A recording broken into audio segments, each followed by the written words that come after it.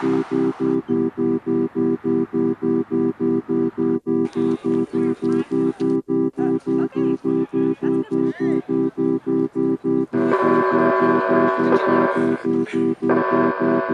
name is Cano, and I teach junior and senior English at South Mountain High School. The first thing I wake up is I look through my calendar and see what is available for the day.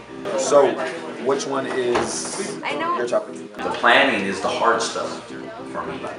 The doing is the fun stuff.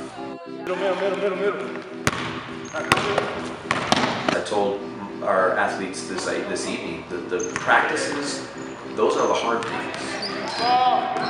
So when you're actually in the game, that's the fun part. You get to put all the stuff you've worked on in practice, you get to put that into work, into motion. Yeah, it was hard, it was long, but once the day gets started, that's the fun stuff. You're not just saying it to... One thing I like about Coach Cano is that he not only inspires me like in my athletics, but in my education. When I was barely learning how to pitch in softball, and I just could not get a strike, he was the one who helped me not give up. He was the one who made the extra time, who filmed me to point out certain things to me. He really put in the extra effort that teachers that don't put in. He really does put in that effort. He's a very loving person. He has a big heart, bigger than a lot of teachers on that. When I was in high school, had a specific situation that started all the inspiration was my freshman year when we were playing Fairfax High School. The momentum was very high in the second half, and I made a freshman mistake, and I went to the wrong basket, and he pulled me out. I was shaken up, very out the game, and he told me, doesn't matter how many mistakes you make, it just matters if you do not do them, if you don't complete the same action.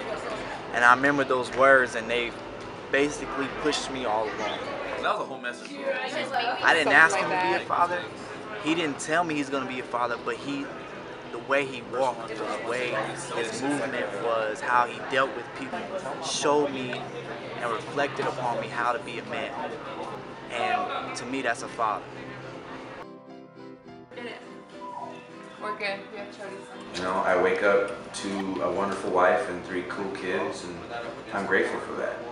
And then everything I do throughout the day is really ultimately for them. I mean, I wouldn't be employed where I am or have all the things that I have now because, you know, I've worked for it. I've worked at the school for it. When the kids need help with something or anybody needs help, he's usually able to guide you in the right direction. He usually because of teaching, he's able to find a way for you to understand what his point of view is. I'm in the community that I understand where the kids come from, and especially when I tell them, you know, I went to this elementary school or that elementary school, they can relate because they probably went to the same ones that I went to. Living here, it just sort of felt like home, like I was always meant to be here. The part that I do remember is my experience here. So when you grow up with people and when you're familiar with the area, you sort of just want to stay. I remember being in one of his classrooms, and we had just done a training on thinking maps, and he's like, I can use this with my students tomorrow. And I was in his classroom the next day, and he was doing it, and the kids were doing it. It was phenomenal.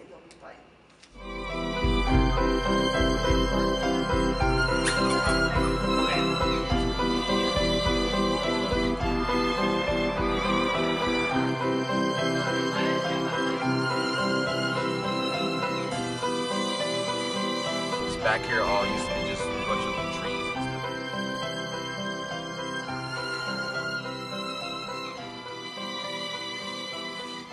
So I gotta take this off. He's inspired me to the point where I never want to stop learning.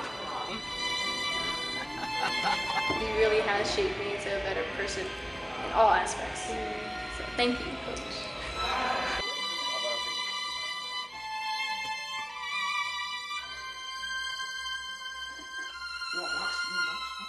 He is caring and responsible, hardworking, and very resourceful.